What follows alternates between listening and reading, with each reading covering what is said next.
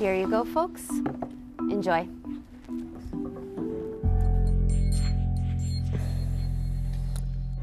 What's wrong, Dylan? You love dessert. Nothing, it's weird. What's weird? Well, you guys are getting divorced, but you're acting like nothing's wrong. It's not like we hate each other and we're still your parents. Then why are you separating? Denial is a powerful thing. Dylan, I'm gay. The author of this recent op-ed writes that a few days before his father died, he admitted he was gay.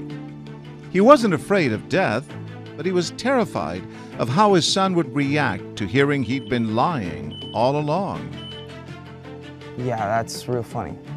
Seriously. I am serious. Gay? You're leaving mom for another guy? Divorce is never easy, especially when there are kids involved. Dylan is struggling to cope with his parents' separation when he finds out that his father's sexual orientation is the cause of it. If you saw a son berate and reject his dad after finding out he's gay, what would you do? Hey, that's not fair to your father. My father? Can I still even call him that? Barry and Dan are trying to enjoy a family meal at the East Windsor Town Diner. Is there something you want to talk about? But Dylan wants to get straight to business. Why did you get a divorce? I don't think this is the place to be doing this. I don't care, I just need to know. I'm not a kid. Why'd you get a divorce? How will this first customer react when Dylan finally gets his answer? The reason we got a divorce is because I discovered that I was gay. What? Gay? Yes. How could you be so selfish? You did this to mom, you did this to me. If I was lying to anybody, I was lying to myself. And her. When you said, I do, when you loved her. This isn't the place to be doing this. Okay, come on. Just give him some space. No. Come here. Give him some space. He needs some time. With mom and dad gone, she takes the moment to provide some perspective. I'm sorry for you. And unfortunately, I'm going to tell you something. Your father's been living with that for a long time. He tried to convert into what we accept as normal. For him not to be isolated. But I feel like I lost him. You didn't lose him. He is the same person with the same values and the same emotions. When mom and dad return, she reinforces her message. And let me tell you, it doesn't matter what age you are, divorce is divorce, it hurts. But these two people don't change. These two people still love you very, very much. What made you do this? Gay, you live with your whole life. You know inside from very young. It's something they hide to fit into society. And that's the unfortunate problem, is that we don't give them the right to be who they are. It's a sentiment Dylan hears over and over. You know, it's still your dad, man. Accept him for what it is, you know?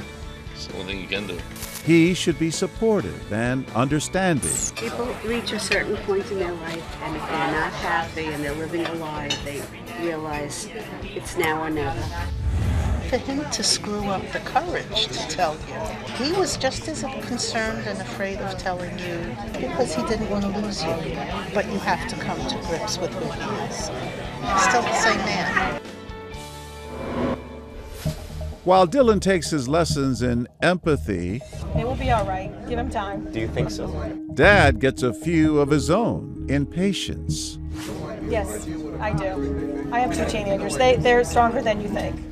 Remember, initial reaction is always hard. It's hard when you feel like you've disappointed them, too. It's a tough time in his life to begin with as a freshman. Divorce in itself is a lot. Yeah, it's, you know.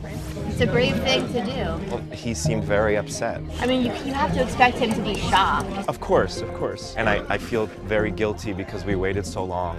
At least you told him. So now he understands. It takes time for him to digest. When Dylan returns, they try to lighten the mood. If looks could kill, you'd Right? be dead and Right? buried. I'm not trying to overreact. I didn't know what to feel. You gotta digest everything. It's hard.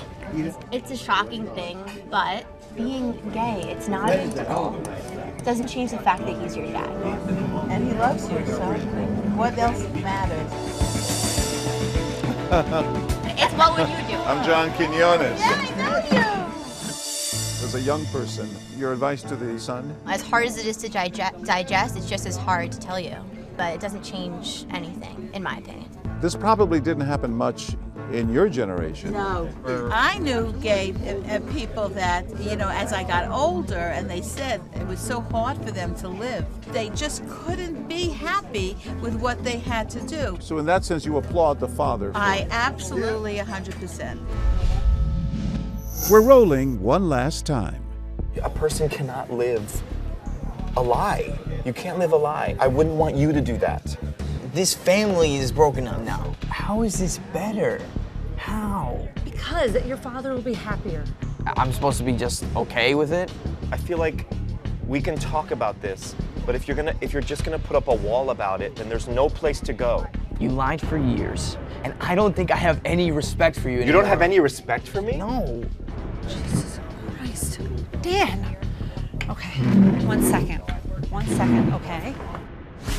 Seeing Dylan alone and in need, this diner calmly reassures him that it takes time to process. Are you okay? Yeah, I'm okay. I'm okay. You're not wrong. What am I supposed to do, right?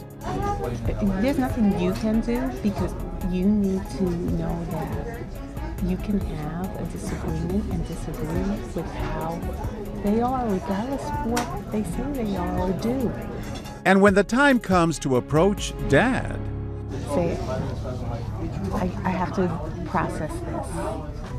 It's okay. You're entitled to protect yourself in that regard. Do you think that he could still be my father? Of course, he'll always be. You don't get to choose your parents, remember that. And regardless of the reason for the split, you gotta find a way to forgive him. for Sandra Lupo, it turns out she's quite familiar with divorce. I'm divorced, but it was hard on my kids, you know. But I said to them, you know what? Your dad, you don't get to choose. You only get one. You need to find it in your heart to forgive him. And hate in your heart will consume you. Yeah, because that's like taking the poison and expecting the other person to die.